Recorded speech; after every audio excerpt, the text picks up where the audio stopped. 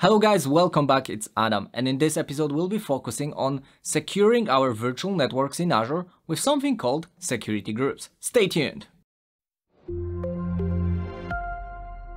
This is our first episode in the module 3, which is all about building secure applications in Azure. And today our focus is network security groups and application security groups. So let's start with network security groups. It is always easier to imagine how something works in Azure with a scenario. Let's say we have 4 servers, 2 to handle web application traffic, 1 server to handle the business logic, and 1 more server to host our database. Depending on our architectural decisions, we can divide those into subnets. For example, have 1 subnet for all the microservices and web application traffic, and another subnet to handle our data tier applications. And since those are subnets, they need to reside within a virtual network. If we create infrastructure like this and we don't do anything else, all the traffic coming from the internet will be allowed to all of the servers. Additionally, all the traffic between the servers will be allowed. Therefore, everything can communicate with everything. But in our scenario, this is something we don't want to happen, because our internet traffic should not be reaching our database, and not all of the services should be able to communicate with each other. And this is where network security groups come in handy. For instance, place network security group on the first subnet, allowing traffic from the internet to reach our web tier services. And by creating network security group on the second subnet, we can block the traffic coming from the internet, but still allow the traffic coming from our own services. Let me go to Azure portal where I will show you how network security groups work. Let's navigate to my resource group where I created a virtual machine in one of our previous episodes. In here, I have my AM demo VM that I will want to connect to. Right now, as it stands, I can connect to this virtual machine. I can prove this to you by going to the second screen where I have opened my remote desktop connection manager, allowing me to quickly connect to this virtual machine. As you can see, because of the current network configuration, I'm able to connect to this virtual machine with no problem. So let's disconnect from the server for now and let's go back to Azure portal, where I will navigate to my network security group resource. This is the place where I can manage all the networking rules for my virtual machine. Let me navigate to inbound security rules. This is the place where we can manage all the rules for the incoming traffic to our server. In this case, there's a rule called RDP, which allows all the traffic coming from the port 3389, which is the port used by Remote Desktop Protocol.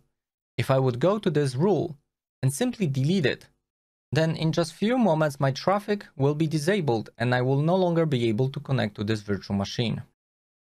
Now if I go back to my remote desktop connection manager and try to connect to this virtual machine, for a moment it will try to connect and then fail with an error message that we no longer can connect to this virtual machine. After a few seconds, we get a message. This is because there are no rules currently allowing the inbound connectivity over RDP port to our virtual machine. So let me show you how to add a new network security group rule in order to allow remote desktop connectivity to this server. Let's hit on Add button to create new rule. In the source, we can select any, which means anyone across the planet from any IP. We can either also select IP addresses to allow specific IP addresses to connect. Service tag is a specific service category within Azure, or application security group is something that we'll talk in just a second. For now, let's select any. Any means anyone from anywhere on the planet. On any port, which is the star, to destination any, that means anything protected by this network security groups. But the important part is the port. In case of remote desktop connection protocol, this is 3389, which is the port used by the remote desktop. And the protocol used by remote desktop is TCP. So we can narrow this down even further. The action is allow. So let's allow this type of flow to go through our network security group. In case of priority, we'll leave it as 100. You should not worry about this too much for this episode, but in general, rules within network security groups are evaluated based on their priority. And lastly, you can add a name and description to give some more meaning to this specific rule. For example, call it allow RDP, which will let us know what this rule does without the need to inspect the configuration of this specific rule. Rule has been created. We can refresh the page to see new rule. We can also see exclamation mark next to our RDP rule. This is because based on Microsoft recommendation and in general based on security recommendations, you should not open your RDP connectivity to entire world. You should target always specific servers and specific IP ranges. But for now, for testing, this is fine. And if I go back to my machine and try to connect again, I should be able to connect in just a second. So as you can see, with the network security groups, management of the traffic and the flow of the traffic for our virtual network is fairly simple.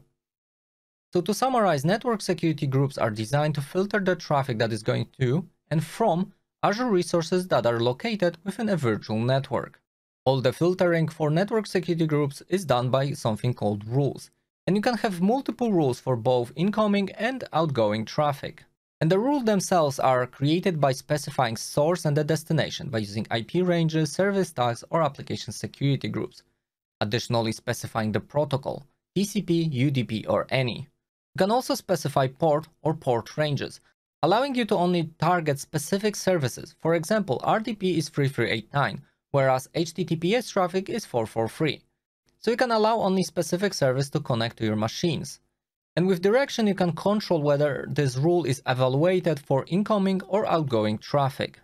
And lastly, you can add priority, which allows you to define and control the rule evaluation order, giving you full range of control and flexibility as to which traffic will be allowed to go through and which one will be rejected.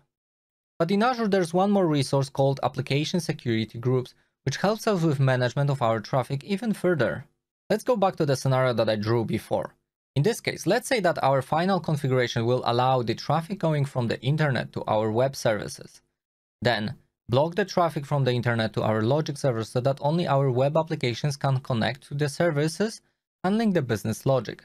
And then further disallow the internet traffic going to the database server, only allowing the business logic web service to call the database servers, and block the traffic from the web services directly to database, so that we will end up with this kind of flow, so that the internet traffic only reaches our web servers will communicate with the business logic servers, and business logic servers communicate with our database.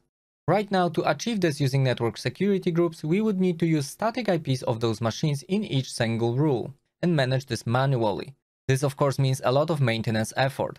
You can solve this challenge by using application security groups, grouping your servers by their business purpose, and then using those application security groups instead of those static IPs in your network security rules. So application security groups is really a feature that allows you to group your virtual machines that are located within your Azure Virtual Network and use that to reduce the effort required to maintain network security group rules by assigning application security groups instead of explicit IP addresses.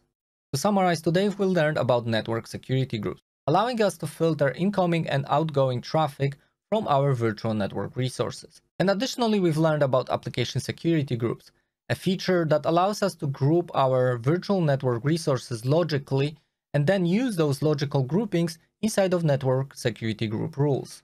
All the materials for this episode are found under episode 21 on my website. Now that we know how to secure our Azure networks, next up, I will talk about how to create our own custom routing tables, so definitely check this one out. If you want to follow to the next episode, simply hit the icon on the side or follow the playlist. If you like my work, support the channel by subscribing, liking, and commenting. And see you in the next one.